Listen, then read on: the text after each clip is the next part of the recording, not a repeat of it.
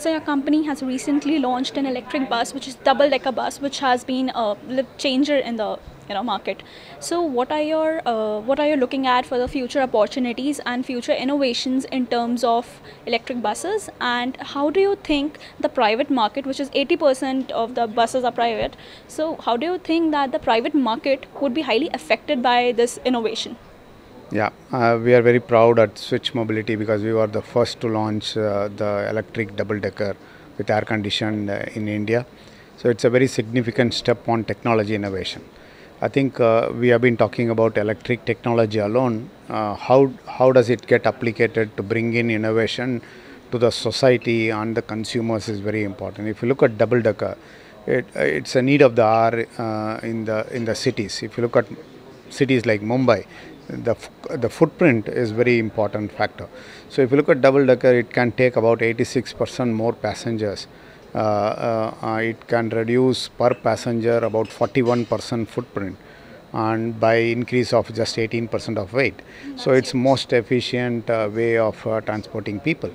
Plus, double decker is also nostalgic to India and particularly Mumbai. If you look at it, many of the childhood between the 60s and the 90s have experienced the double deckers, and it's really it's an emotional connect of the city to the, and I'm very happy and proud that we could able to bring that in electrical version.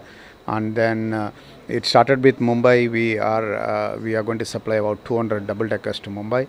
But as we speak, many other cities have already started looking at double deckers. I believe that most of the cities which have a population high and as a footprint challenge will have to convert to double deckers because it's the most economic way in public transport when compared to a single deck bus. So we talked about sustainable development, that you are moving forward to the carbon footprint, reducing the carbon footprint. So how far do you think, how much time would it take in the near future to convert, to reach the goal that we are discussing today for the Amrit Kal? We are aiming at the 0% carbon footprints. How do you think, how much time would it take for India, for a country as huge as India, geographically, population wise, to achieve that goal? I think as a country, Prime Minister already said that we will be net zero by 2070. Switch is committed, Switch Mobility is also committed for net zero.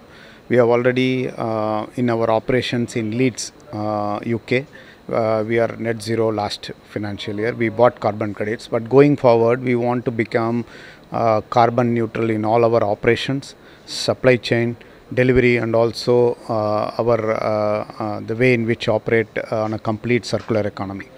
So if you look at Bangalore, for example, we are going to supply about 300 buses. We are aiming to achieve in the couple of years solar energy up above 80%. So our factories' carbon footprint have already been analyzed. So we are committed to ESG and particularly on net zero. And we are working aggressively towards it. We are sure that we will be doing it much faster than a country as an industry to support country's progress. Thank you so much, sir. Thank you.